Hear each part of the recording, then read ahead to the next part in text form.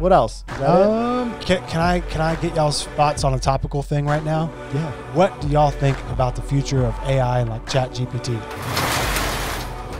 I was telling him before we started, South Park just released an episode all about ChatGPT, and they freaking nailed it. And so as we are being faced with people being able to, especially with us on video and on podcast mics, and there's hours of us, right? Yeah. And so people are going to be able to use this raw audio to be able to manipulate things that you say. Yeah. And create deep fakes. And create deep fakes. And we're at an elementary level right now with that. Yeah. And you fast forward however long, it'll be where your mom can do it. Like she could make it, Yeah. Photoshop back in the day was like a big deal, Yeah.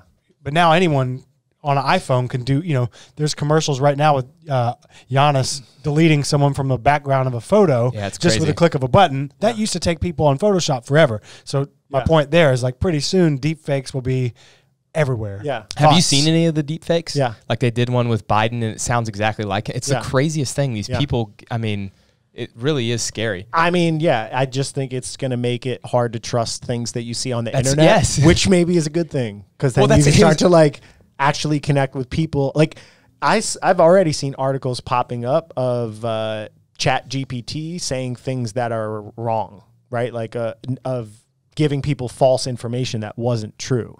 Like if those systems are built with human engineering, then there has to be some level of human error built into the AI models. I don't know. It's a weird question because then you're like, well, is it going to become a sentient I just wonder being, like a sentient thing that thinks for itself, or is it always operating based on human created algorithmic codes that are going to always have human error built into them? Well, that's the thing is like they've been studying that for decades and they can't figure out how to make it that. So I don't think that's that can't be the case. Terminator 2 and Terminator the 3 movie shows this. is what I think is happening. Yeah. Well, the crazy thing about like the deep fakes is then you'll be able to use it the opposite way, where the real Max will be able to say some crazy shit. Like, it was a deep and then fake. be like, it was the deep fake. That's good for me. That's what it was a deep fake about the open. That wasn't my favorite open. I don't know who said that.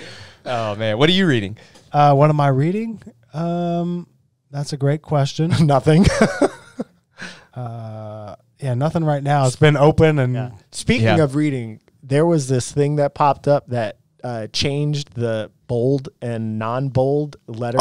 I love that. He showed this to me. It was amazing. That was amazing. So I read it explain 1,000 speed. Explain it real quick. So like you can get a paragraph and there's a certain type of font creation that bolds the First three letters or something yeah, like that. it's something. It's either 2 or 3 or something that can capture your attention enough that your brain will fill in the gap. So of for what each the word is. in the sentence, the first 2 or 3, however many it is bolded. Yeah. And everything else is the same. And they said it was for ADHD type minds, that because it gives your mind something to focus on, which I would think like when you look at ADHD symptoms and like the lack of ability to control attention, it's probably like anybody that uses an iPhone and at all at this stage. Have you noticed y'all's attention spans drop? Diminishing. Yeah. Like I have to focus hard on controlling my focus. Like I started being more mindful of like setting a timer and turning my phone off and just reading straight for 30 minutes to like keep my mind focused on things. Yeah. It's just, it drifts a lot easier now. I could be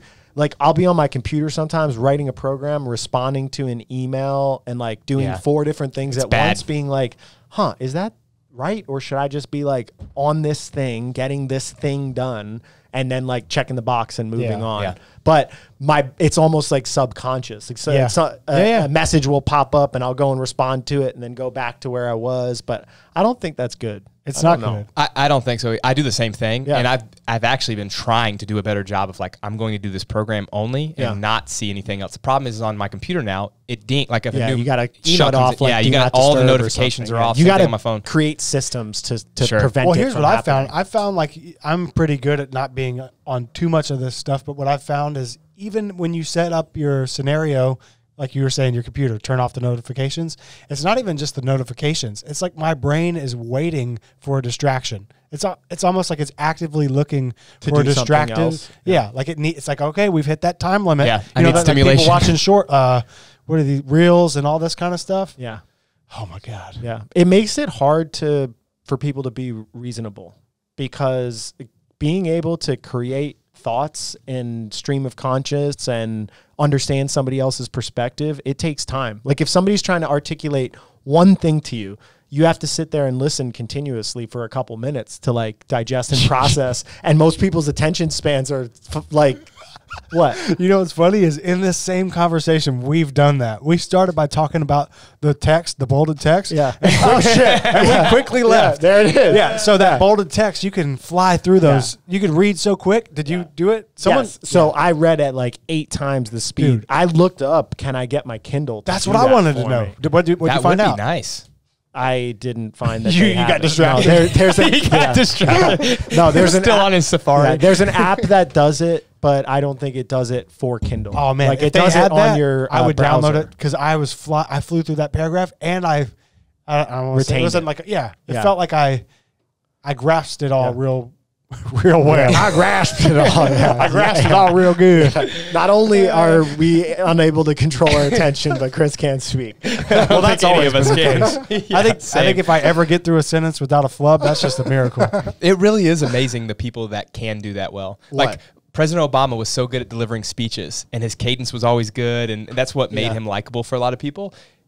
That skill is rare. Yeah. Most people cannot do that. Yeah. It's just very or get hard. to the end of a sentence because they're reading off teleprompters, right? And just putting emotion onto the words that they're saying. It's really hard to do that. I've tried, and it's not easy. Yeah, I don't think I'd be that good at that because I'm like off the cuff a lot of times. Yeah. Like I'm just and speaking like my inner monologue is. Well, So- even like for people that have watched our YouTube channel, the tips videos that we have, like I have a little text on a script, whatever, and reading that and trying to make sure that the cadence is correct for what's on your screen is very tough. And I can do it it's 60 seconds. I mean, those guys are doing it or girls are doing it for an hour straight where they can stay on topic. It's really impressive.